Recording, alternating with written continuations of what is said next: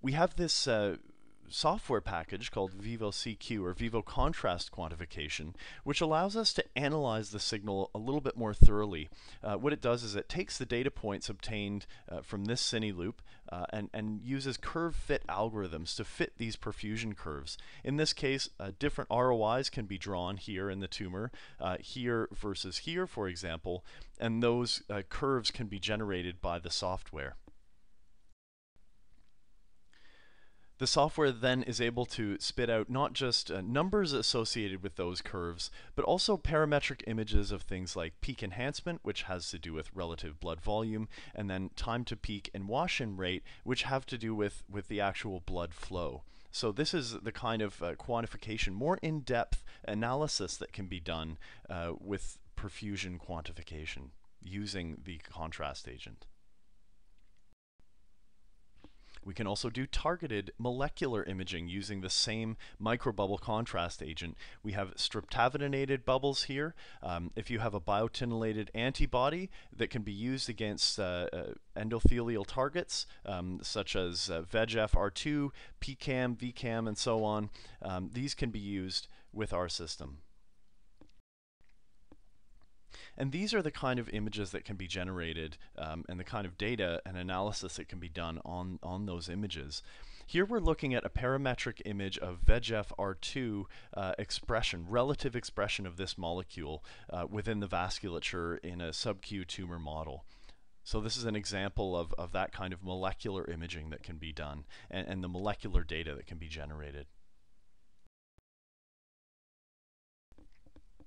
Our Vevo Strain package allows us to analyze the different motions of the heart. The heart, of course, moves in longitudinal, radial, and circumferential fashion, and we want to be able to capture that and measure things like strain, strain rate, and so on.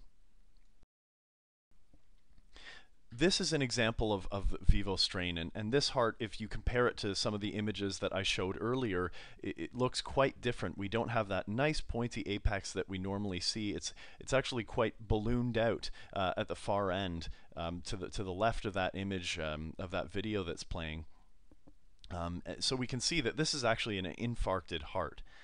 We can then do different types of analysis with this. We can allow the software to do speckle tracking, which essentially tracks the movement of the heart very accurately, and then gives us data points which we can compare with each other. For example, you can see the blue point close to the base of the heart, and the data that can be generated with that, things like velocity, displacement, strain, as well as strain rate. And you can see this nice periodic motion of that point there, indicating more like normal heart function, versus the red point, which is out closer to the apex of the heart, the part of the heart that's been damaged by that infarction. And you really see sort of abnormal velocity, displacement, strain, as well as strain rate. Of course, there are many different numbers that can be generated using this software. And this strain can often be an early indicator of cardiac dysfunction.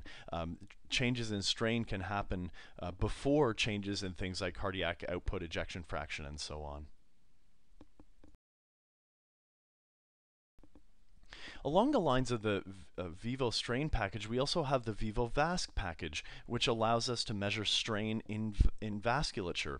This can be used in many different applications, such as atherosclerosis, where we're looking at changes in the vessel stiffness over time that occur as a result of atherosclerosis, but before those plaques are actually visible with ultrasound. So we can do many different calculations, such as pulse propagation velocity, to be able to determine elasticity, distensibility, stiffness of that vessel. In this case, we're looking at the carotid and then the branches going up to the internal and external carotid.